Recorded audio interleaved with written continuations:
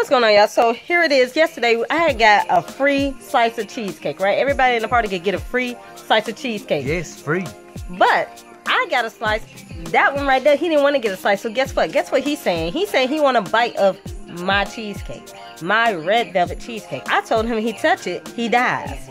He's saying he gonna get one anyways. Am I wrong if I kill him? Because he could have got a free slice himself and ate that. Ah, don't you touch my... Bite, little monkey, bite.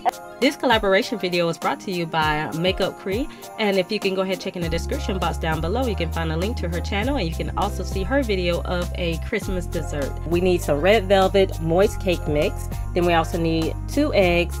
We need room temperature butter, and then also we need the vanilla extract, icing, and green food coloring. We have parchment paper with some cookie sheets as well. I only have one, so we had to grab a pan. Now, always preheat the oven to 350, and it's going to cook for about 7 to 9 minutes. Alright, so we have the cake mix, and we're going to place it into the bowl like so. And then we're going to go ahead and put the butter in, and you see how moist it is, and place it in like so.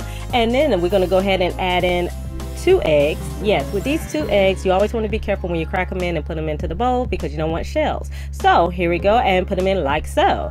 And then we're going to go ahead and see about adding the vanilla extract in because it gives it flavor. So with the vanilla extract like so.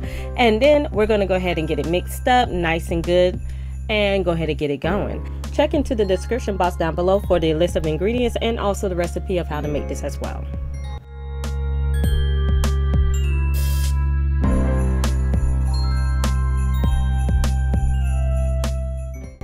And so it supposed to came out little balls, but yeah, I don't know about this. I really don't know how this gonna turn out, but yeah. Oh, look at that. Oh, they came out okay. Oh goodness. Oh, those are mine. Yes, I did that. Yes, good job, good job. All right, so we're gonna go over a quick lesson. Flat cookie sheet. This is how they're supposed to turn out. Not a flat cookie sheet. And this is how they turned out. Yes. No. Yes. No. I'm sorry. I don't know who did that. Santiago, that was your batch there. You made that. Redo it. So we're going to go ahead and put some icing on here. The buttercream icing. Yes, yes, yes, darling. Now, I'm holding the phone trying to do this one-handed, so it's going to be hard, but yes, darling. We're going to try to make this work the best we can. I'm sorry, but I'm not going to lie to you. I really need to lick this spoon. Like, my life is too short right now to not lick this spoon right now. I mean, I'm looking at it. You know what? I'm sorry. I'm sorry. It's about to happen. Like, yeah, it's right now. Yeah, sorry. So, you're going to go ahead and put the other cookie on top and put a little bit of pressure, and guess what? We got a whoopie pie. So into a little plastic bag, I put the buttercream, a little bit of heavy whipping cream, and along with green coloring. Mix that up, clip, and add on the icing.